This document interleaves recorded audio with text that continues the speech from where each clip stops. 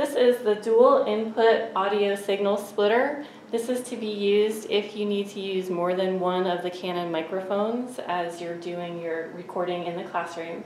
On the front you can see the audio levels, so we want to make sure that the audio levels are always turned almost all the way to the top.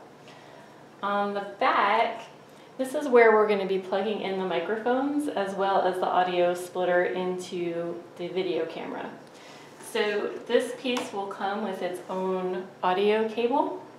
We're going to plug one side into the audio out, and then we will plug the other side into the video camera, into that same microphone in that we saw before. Once you've done that, you want to make sure that you stabilize this piece so that it doesn't fall off. So you can use this Velcro to secure the audio splitter to the video camera.